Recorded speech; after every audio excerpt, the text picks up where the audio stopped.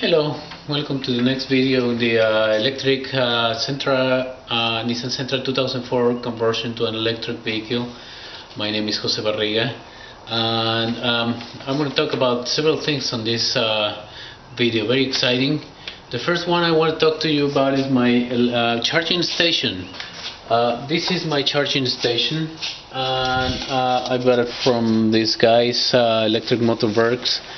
And it's one of these projects for Kickstarter, when they allowed us to buy one of these chargers for like $100, and then I bought the J1772 cable on eBay for about another $85. And the first thing I did with this charging station is that I removed it. It was over there in there next to the main board. What I did is I changed it to this side, because I think that this side is much better. I can charge a car on this side, and I can charge the Sentra on that side, and I can even charge cars that I can park outside. So this makes much more sense to me. Anyway, this is the connection for the charging station. I can still use my regular connection that I used on the Sentra, which is this one. And then I can just plug my J1772 on this plug, and then I have pretty much connection to J1772 level 2. It's pretty much just connected.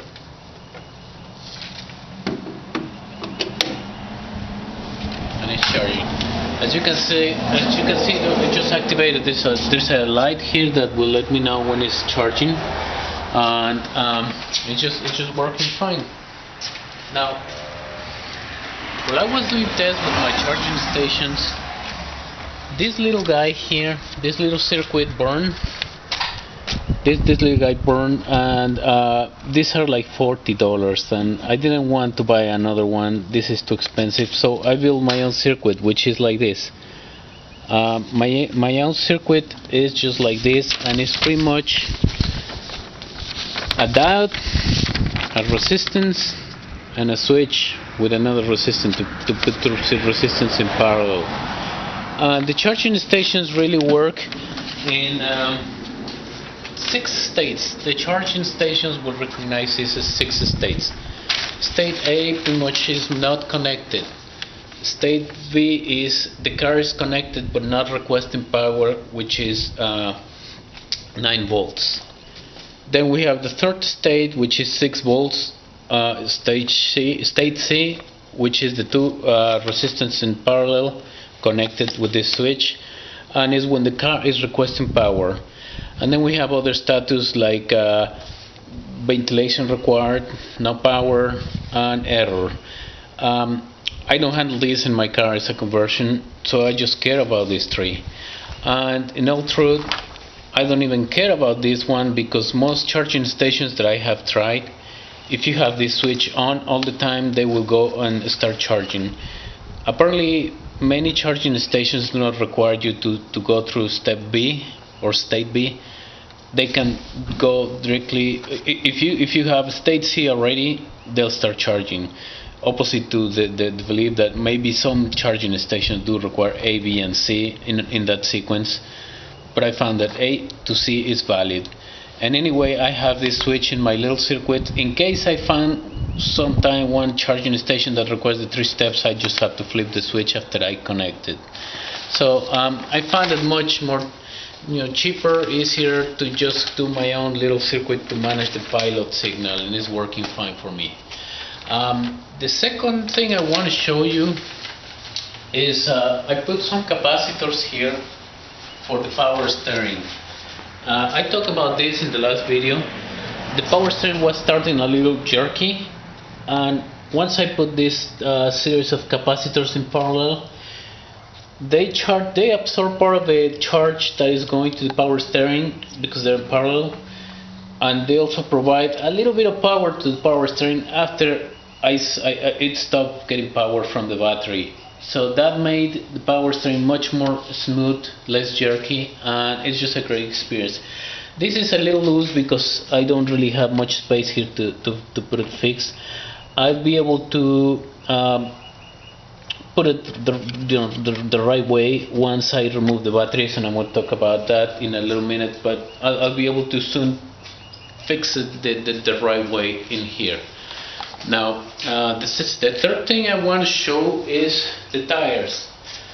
I receive a lot of criticism when I show my method for aligning the front tires, and I got all kind of comments saying that that's not the proper way to align it, that I'm screwing up the car. I want to show the tires. I have not rotated these tires in several thousand miles. The alignment is perfect. It's not, if you can see the tire, it's not wearing uneven, it's not having any problem. I can show the other side as well. The tires are, I mean, the alignment is perfect, and that's just to show that my method of aligning just works really fine. What else? It's time for me to upgrade my lead acid batteries to lithium. I got the lithium batteries, they are over there, and I'm going to show you the batteries inside in a minute. But something funny happened. Just when I got the batteries, my odometer is almost 100,000 miles. So I'll be able to really measure very well my usage with the lithiums, because it's practically 100,000 miles. So it's just a coincidence. That's when I want to do my upgrade to lithium. Other thing I'm changing is this guy. If you remember, this is a vacuum tester, and the problem is that this guy makes noise when there is low vacuum, and it makes a lot of noise. It's very noisy. Let me show you.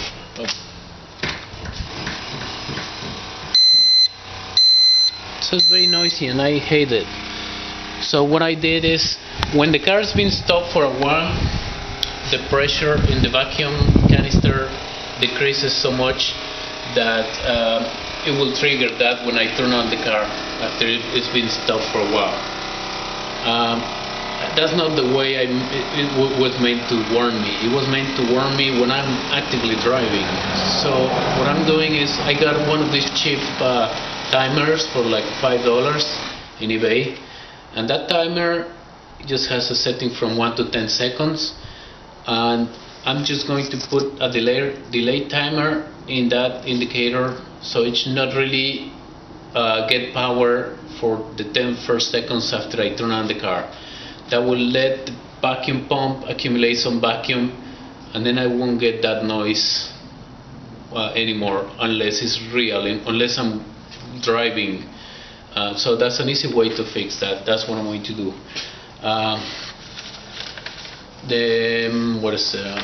Okay, I was talking about the batteries. I'm going to finally replace my lead acid batteries with lithium, because I'm getting about 10 miles per charge now, and it's really not good enough except for local driving, and I miss driving my car a little far. Lead acid all now was not really worth it to me. I think it's too much weight and very little usage.